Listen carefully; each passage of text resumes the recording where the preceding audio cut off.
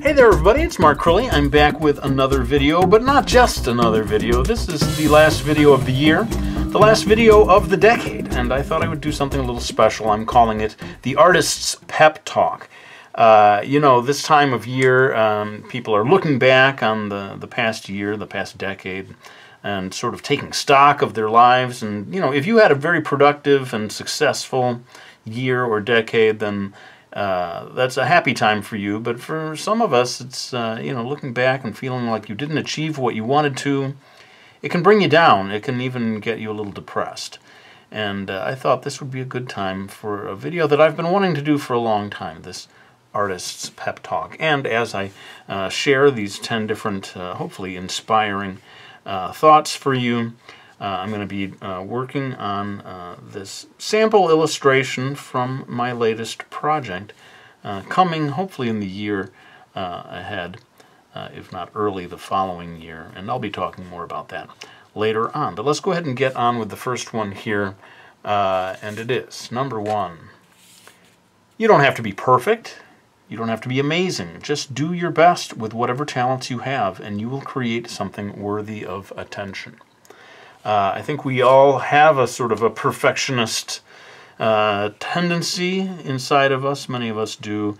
And it can result in you doing your best work, but it can also cause you to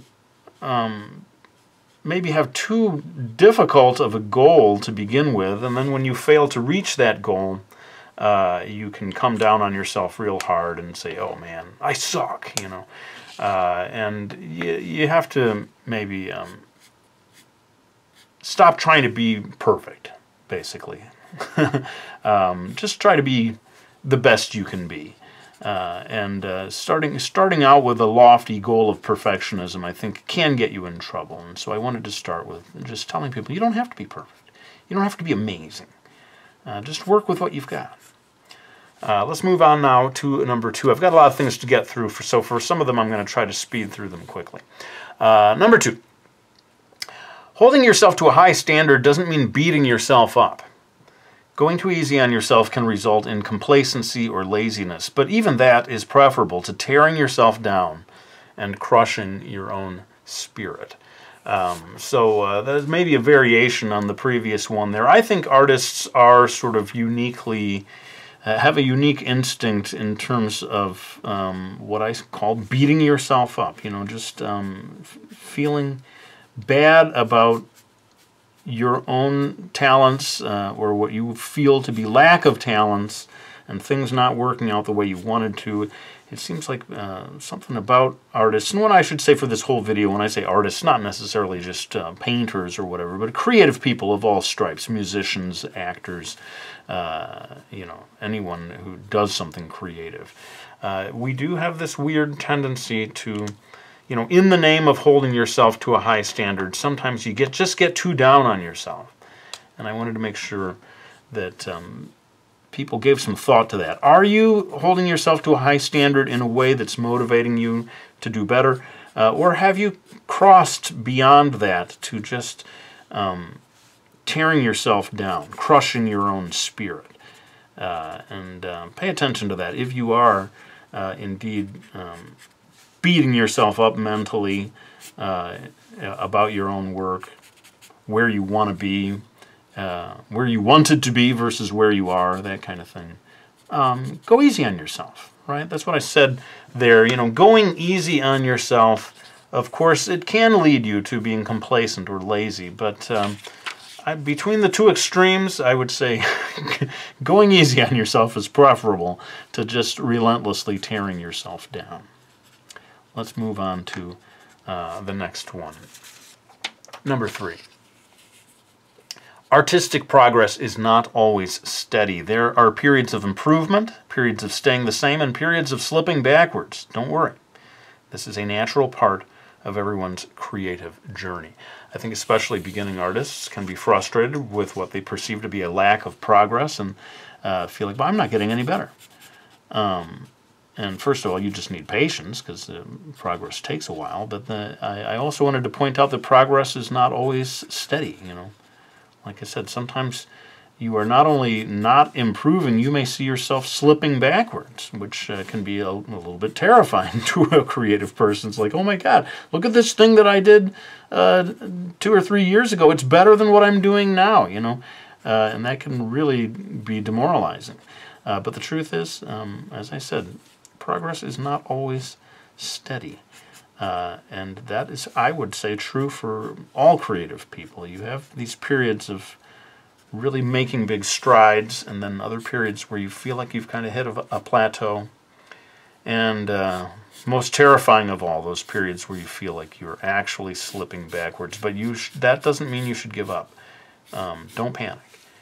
Keep at it, and you may find that you will get back to one of those more productive periods. I guess I could say quickly a word or two about this project, although I think really there's another point later on where it's more suitable. But this is a graphic novel project that I've been working on, and it is going to be at least 260 pages long, something like that. And that doesn't qualify as the longest graphic novel story I've ever told, but it does in terms of one that is going to be colored, colorized or whatever, that I add a certain degree of color to. It's not, well, I guess what you would call full color, but certainly it's not black and white.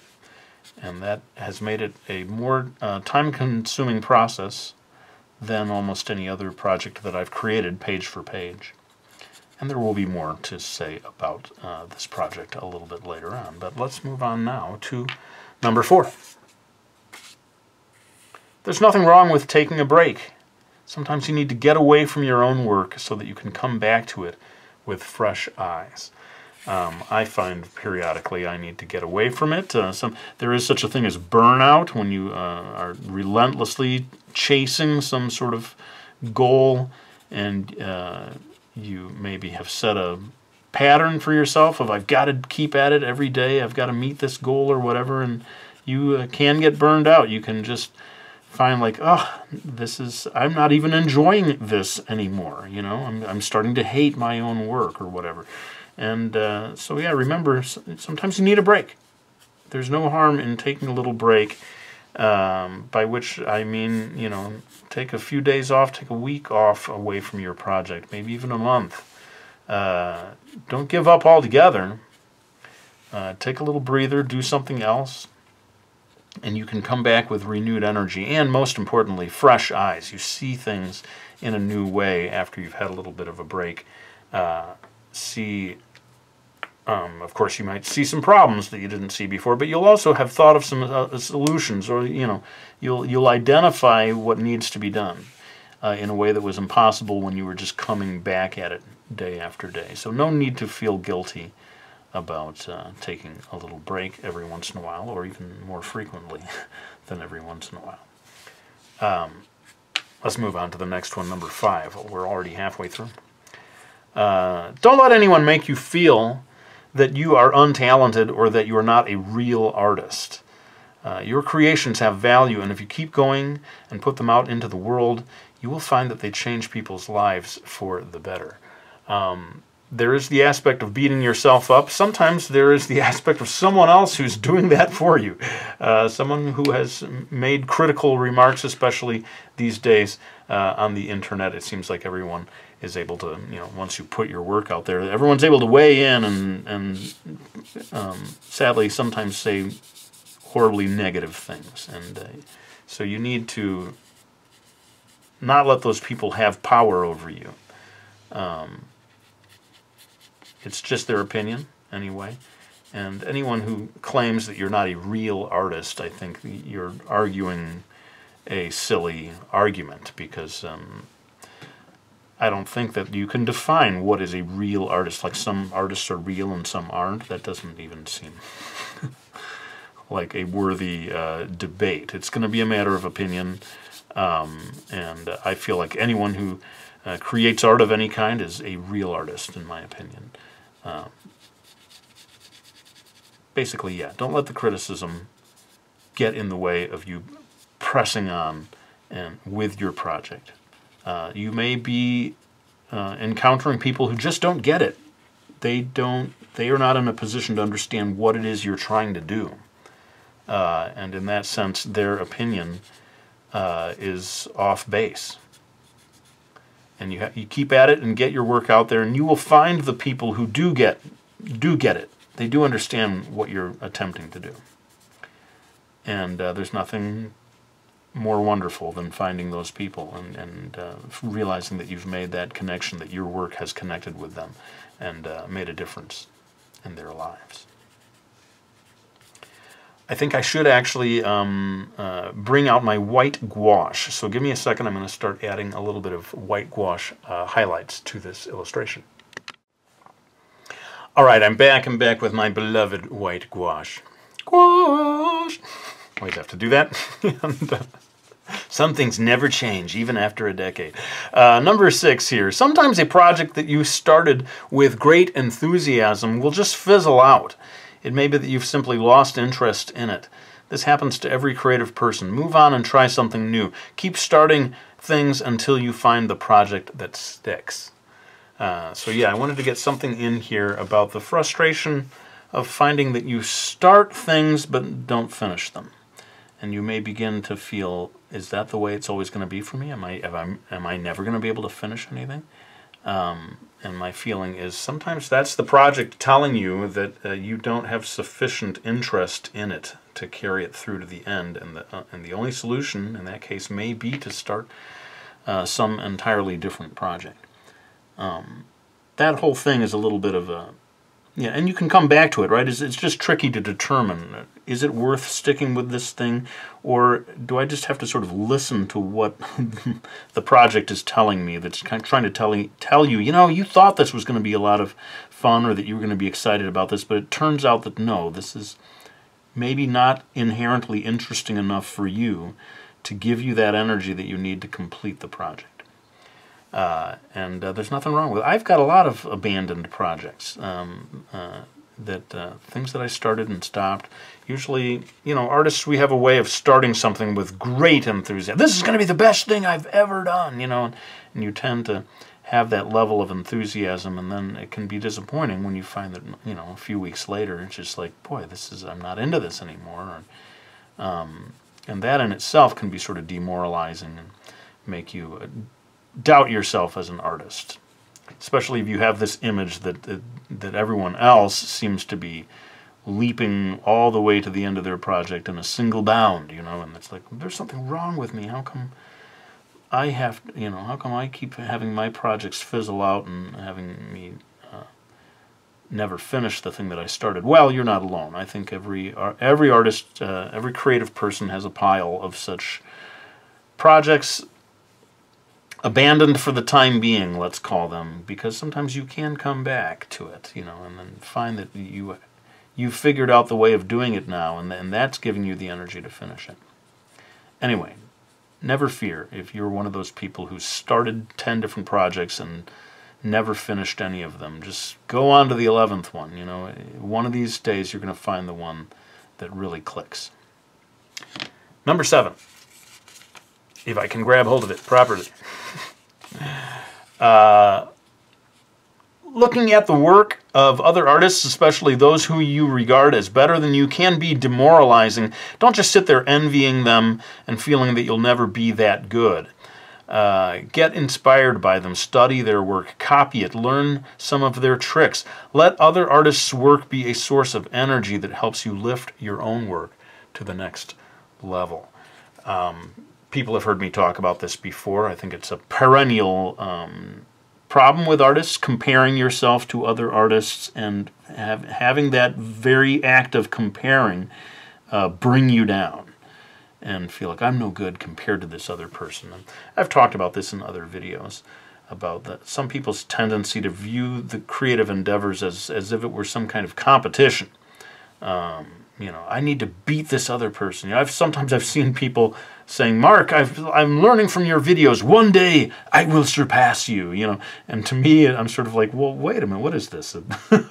It's a race to a finish line of some kind? No, you don't need to beat anyone out. Someone doing a good job is not beating you and taking away from you by doing something well. As I said, let their work inspire you. And I certainly have gained a lot of inspiration from other artists over the years. And as I said, specifically, if you like their way of doing things, study it, copy it, learn from them. When I say copy it, I don't mean plagiarize it and put it out into the world pretending that it's yours. No, this is something you're just doing in your spare time. Learn from them by doing copies, and that can help you to unlock some of the tricks of the trade, and then you can apply those tricks to your own work. That's not plagiarism. That's you've just picked up a technique from somebody else. Like even this right now, what I'm doing, you see me applying white paint to a sort of beige-colored, brownish-colored piece of paper. That's not copyrighted, folks. Have at it. This can inspire you rather than, getting down about like, oh man, my drawings don't look like that or whatever. Not that this one looks that great. I shouldn't shouldn't pat myself on the back. But in the case of other people's art, maybe you find yourself envying what you see them doing. Don't let that envy be the end of the process for you. Let their work be a kind of a teacher for you. I've learned so much from other artists over the years. Let's move on now to number 8. Other artists may look like they're having an amazing life, but don't be fooled. Everyone's going through private struggles, and many people, quite understandably, choose only to share their successes with the world. This one, I think, relates a lot with the sort of internet and Instagram and all these people showing all the amazing stuff that has happened. In fact, I myself am probably guilty of mainly conveying the good things and leaving out some of the bad things. And that's where I wanted to talk a little honestly about this project that I've been working on for more than a year now. It has not been easy. I've sort of struggled with this project. I've had ups and downs. I felt unsure in a way that I haven't with previous projects. The editor found that there was a room for improvement with a lot of scenes. I had to make a lot of changes. And I've just been working on this one project way past what should have been the deadline, technically. You know what I mean? And that in itself can be a little demoralizing. You're sort of like, what's wrong? Why is it not coming easily the way it has in the past? So I just wanted to sort of share that with you, that I have gone through a tricky year. I don't have a whole lot to show for this past year. I'll even quickly mention that I created an entire how to draw book that has not yet been published, and I kind of wonder if it ever will be published. And that is demoralizing to think of, to have done that much work and have it sort of in limbo, because this publisher that I worked with, Impact, some of you know, the Mastering Manga books published by Impact, that publisher went out of business. And unfortunately, one of my books got caught in that process. It is complete. The right to have it published has been transferred to a new publisher. But I don't know if they are obligated to publish it. It may be up to them, and they may choose not to have it see print. I should look into that and see if before I start talking about it, as if I know. But that's among the challenges that I have faced this year, and I just wanted to sort of share that with you. Instead of sort of acting as if everything is always hunky-dory, let you know that, yeah, we all have ups and downs, and don't let the appearance of success that you see with other artists on the internet make you think that you're the only one who has struggles. That is certainly not the case. And as I said, I think a lot of people are choosing not to talk about the bad times for, understandable reasons. Okay, we're getting close to the end here. Number 9. Art in its purest form is not about being popular, making a lot of money, or winning awards. It's about the pleasure of making something that no one else but you could have created. I think we can get entranced by the idea of being popular, and certainly once you do something professionally, measuring your success by way of money or awards or something like that And I wanted to make sure that I got in here at least one sort of cautionary note about that. You know, when you're really thinking of art in a pure way, you should not be equating its value with something like popularity, certainly not internet popularity and the number of likes or the number of shares or indeed subscribers or whatever, all these little measurements that we have these days. That doesn't define the value of your art. And don't let it bog you down if the stuff that you're creating is not being seen by very many people. That's not what it's about, really. It really should, in its purest form, it's really just about you creating something, and that in and of itself is a wonderful thing. The pleasure of creating something that has never been created before. And almost by definition, it is something that is unlike what anyone else would do, given that same idea. You've, without even trying to, you've done it in your own way. You've put your stamp on it. And there is a great pleasure in that on its own, whether it's seen by lots of people or not. And now we come down to the final one, and like any good pep talk, I wanted to make sure that the final end of my pep talk was properly inspirational. Hopefully this will help some of you out there. Number 10. Make that thing. Draw that picture you've been wanting to draw. Write that story. Sing that song. Try that crazy idea you've always wanted to try. Get it done. Put it out there and share it with the world. It may start out bad, but you'll make it better. And then you'll make it great. Because you're an artist. And that's what artists do. So there's my final bit of hopefully inspirational thinking there for you, especially those of you who've had a rough year, or heaven forbid, a rough decade in which things just didn't work out the way you wanted them to. Hopefully my pep talk will help you to get a little re-energized and keep believing in yourself. Don't let the world bog you down.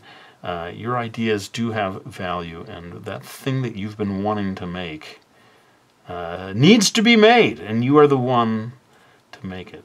So thank you so much. I suppose I will quickly say thank you one last time as we reach the end of the decade. One last thank you to those of you who have chosen to support me by getting any of my books, like Mastering Manga, The Realism Challenge, and finally, The Two-Pencil Method with my little corgi Joy right there on the cover. Oh, I feel like I knocked the tripod severely out of whack with that last part of the video. But we are now finally at the end of this pep talk. I want to thank you all, not just for watching this video, but for having subscribed, having watched any of my videos, having, given me support in your kind words over the years, whether it's in the responses in the comment section of here on YouTube, or following me on Twitter and Instagram, Facebook. All of that stuff really means a lot to me, and you guys have really made my decade much, much more pleasant than it otherwise would have been. And I am in debt to you guys, really, for inspiring me in your own way. You have given me the pep talk that I have needed at various times. But let's go ahead and lay down this brush. I want to thank you all for watching this video. I really hope you enjoyed it, and I'll be back with another one real soon.